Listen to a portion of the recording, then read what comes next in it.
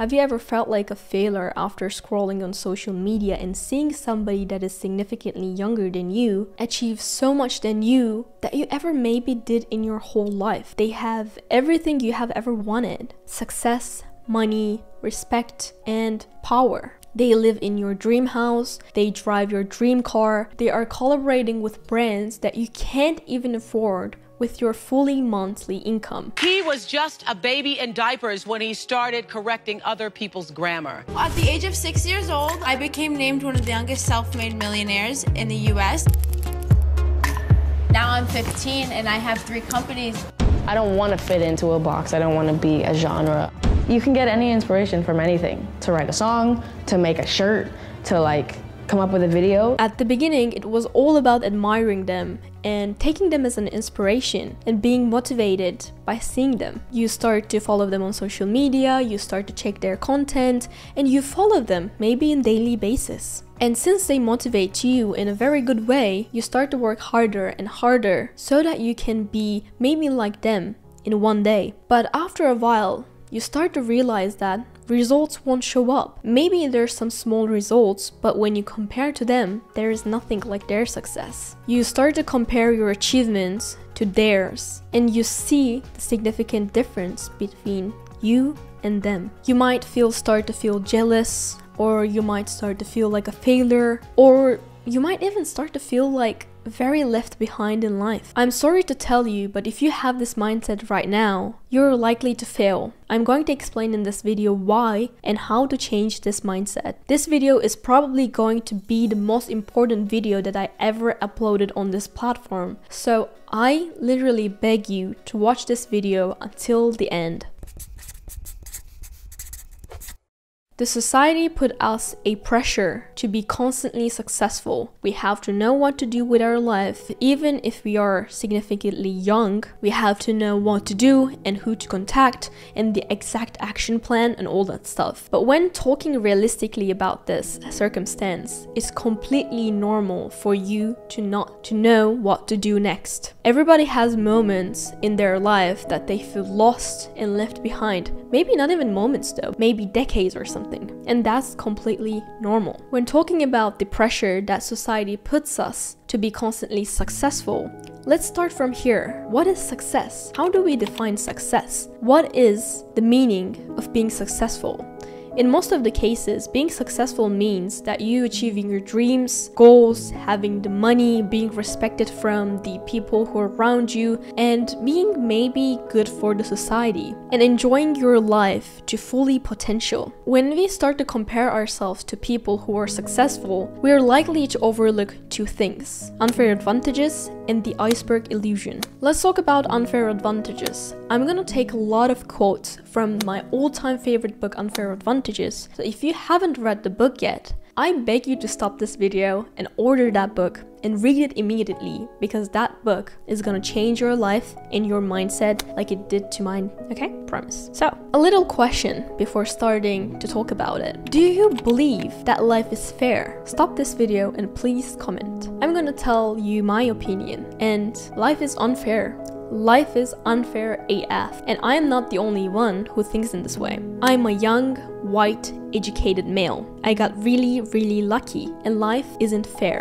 Those are the words of Evan Spiegel, the billionaire co-founder of Snapchat. So basically, Evan Spiegel grew up in a multi-million-dollar house in Los Angeles. His parents were very successful and famous lawyers who were dealing with very big and global countries and dealing with their issues. And he got the best education in this world, and his mentor was co-founder of YouTube, Scott Cook. He had the best education. His parents were also educated. They had money. They were multi-millionaires. He had the networking, he was healthy, and he had every single opportunity in his life. And he used these unfair advantages and he became successful in life. After hearing his background, you might think that, of course he's going to be successful. I don't have these unfair advantages. I can never ever be like him. And that is not true. Actually, there is a way for everyone to be successful. you might still thinking that life is so unfair and it's gonna never change. Yes, that's true. Life is always gonna be unfair. We should always increase the amount of the fairness in the society, but when we think about the humans and the human condition and biases that we have, life is probably will never ever be fair. So how can we be successful in this such an unfair world? Please don't tell me that you still believe that hard work is only way to achieve success, because it's not. And it's time to change your mind on that. Success is not simply awarded to the hardest workers. It is awarded to those who develop and use their unfair advantages. This is a quote from the Unfair Advantages book. By unfair advantage, we do not mean an unethical or illegal advantage. An unfair advantage is competitive upper hand and your set of unfair advantages that is unique to you. And sometimes it's not one that is earned or worked for. So let's take a very simple example from social media, from influencers maybe.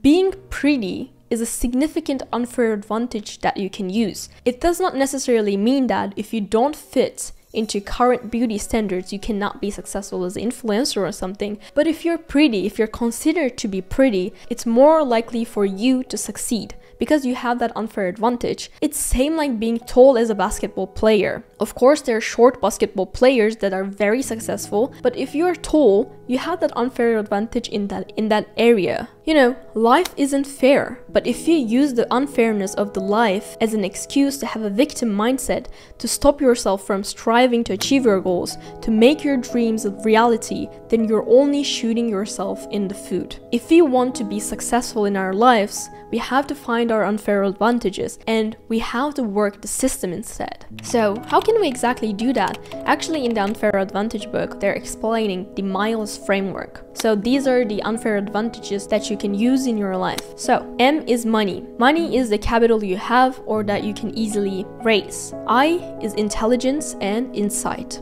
Intelligence and insight includes book smarts, social and emotional intelligence, as well as creativity. L is location and luck, but I would also add looks. And because in today's world and in like some businesses, it's really important to have good looks. Location and luck is all about being in the right place at the right time. And the E is education and expertise. Education and expertise is both your formal schooling and also your self-learning, which gives you intellectual and technical know-how. S is status. Status is your social status, including your network and connections. It's your personal brand. In other words, how you're perceived. It also includes your inner status, which is your confidence and self-esteem. While listening to these, you might think like, I do not have any unfair advantage in my life. But first thing first, that is impossible, because everything can be your unfair advantage. These are just like the main things that you can consider as an unfair advantage, but if you know how to create and use your unfair advantages, everything can be your unfair advantage. But the thing is, unfair advantages are a double-edged sword. If you know how to use it, it can be beneficial for you, it can be life-changing for you. But if you don't know how to use it, it can also damage your life too. If you guys want a detailed video about unfair advantages and how to find your own unfair advantage and how to use them, I can make a detailed video about it, so let me know in the comments down below. So other thing that people overlook is the iceberg illusion. All people see is the success of someone, so the tip of the iceberg, but do not see all the stages of mistakes, persistence, failures, etc. So the lower half of the iceberg under the water. We do not see what people go through to achieve the success, which is the stages of a growth mindset. So let me give an example from myself. This channel grew over 300k subscribers in only 10 months. We made over 21k revenue only from YouTube AdSense and overall more than 51k in only 10 months. For an average channel, it takes 152 videos to reach 1000 to 10k subs and 1171 videos to hit 100k to 1 million. Do you know how many videos I published on this channel? Only 100 videos to hit 300k. So it's 10 times, maybe more than 100 times faster than average channel. After learning about the unfair advantages and, categorizing them, you might think, oh, that's because you knew your unfair advantages and you used them, and that's the only thing that you have done, right? The answer is gonna be yes and no. Yes, because before starting this channel and starting to upload frequently on this channel, I identified every single of my unfair advantage and I decided to use them. and I use them and we're pretty good right now. No, because that is not the only thing that I have done. It took me 100 videos that you are currently able to see on this channel. You might be confused right now, but this is not my first channel. This is actually my 5th channel, and I started making videos in 2015. Merhaba, Toruko'da Nihon'la Hafu'nun Ruri desu. Merhaba, ben Ruri. Bugün Zorlu Center'da düzenlenen Hamburger Fest'e gidiyorum. Merhaba, Ruri desu. Merhaba, ben Ruri.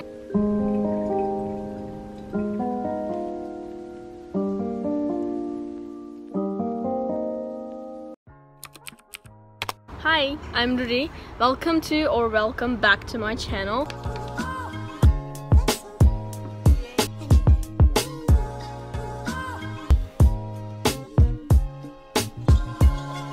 Hi guys, what's up? It's me, Ruri. You're currently watching the first episode of Med School Diaries. It took me 7 years to reach this point. I still remember the days people telling me that I can never ever succeed as a YouTuber, make money out of it and all that stuff. People were making fun of my videos, and I'm not trying to brag or, show off my success or something. Obviously, there are people who have like 10 million subscribers or something. So if you compare myself to them, it's not about the bragging. I'm just literally explaining you the mindset so that you can use this mindset too. If I wouldn't mention that this is my 5th channel, you would still believe that we achieved to hit 300k videos in only 10 months with 100 videos. But the reality is, there is a dedication of 7 years, me not giving up on my dreams, taking multiple courses, and spending more than 10k on YouTube online courses, marketing, social media courses, and analyzing every single YouTuber that I watch. I remember the days that I would take a screenshot of every single video that hit over 1 million views and analyze and write in my YouTube notebook. I literally had a YouTube notebook where I would write what makes this video special, what makes this YouTuber special, why people are watching these people, what is the value that they give, is it really entertaining or is it giving a very valuable information. I would write down all of these things. And I continued to do that for 7 years. And in my brain, I literally have a Ruri's viral video library. And every single time when we talk with my friends, Izzy and Matt, I would say, oh, there was like this viral video, and they're like, how do you remember all of these things? Because it took me 7 years to reach this point. And that's how I created my first viral video, what it's like to be half Japanese, half Turkish. I saw 2 to 3 years ago a viral video from Asian Boss where they were talking about what it's like to be biracial in Japan. And after seeing that video, 2 years ago, I took a screenshot and I told myself, I'm gonna make this video, and this video is probably gonna blow up and change this channel. And I did it, and it really did. I remember how many times I was crying after getting only 5 views and being ultimately happy after getting 46 views or something. Those stages were basically the bottom of the iceberg that you never saw. You don't know those, but I remember and know all of these stages. Maybe in your current life, you're only seeing the tip of the iceberg, and maybe you don't know the bottom of the iceberg that people struggled. Or maybe you didn't know anything about unfair advantages, and maybe you didn't know how to use your unfair advantages, and that's completely normal. But I hope that you can change your mindset in this way and start to work on yourself, because you can create unfair advantages, you can use your unfair advantages and maximize your success in life. The last thing that I would say is never give up on your dreams. Don't work only hard, work hard and smart. Thank you for 300k subscribers and Happy New Year. Bye.